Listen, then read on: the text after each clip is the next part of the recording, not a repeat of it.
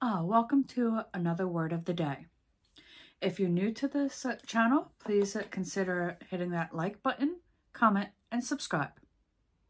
Without further ado, today's word is lexicographer. A lexicographer is an author or editor of a dictionary. For example, Noah Webster believed that a lexicographer's work was to document a language as it is used, without any judgment or subjective influence.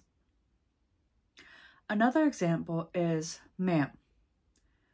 Comes from the French word for my lady, or madame, which in English turned into madam, and then ma'am by the 1600s, according to Merriam-Webster. This pronunciation change happened at the time when American English was trying to differentiate itself from British English. Explained at Kelly Elizabeth Wright, experimental socialist and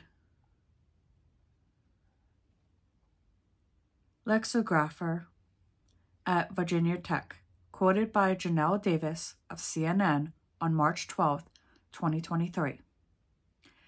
Did you know?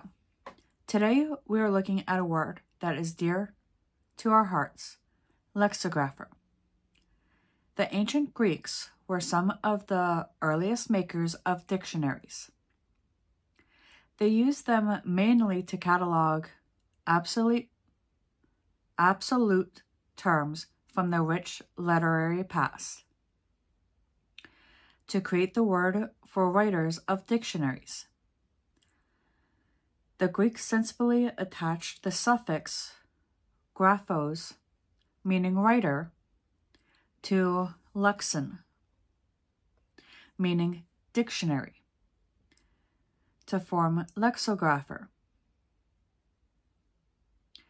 The direct ancestor of the English word lexicographer, lexon, which itself descends from Greek lexis, meaning word or speech, also gave us lexicon, which can mean either dictionary or the vocabulary of language, speaker, or subject.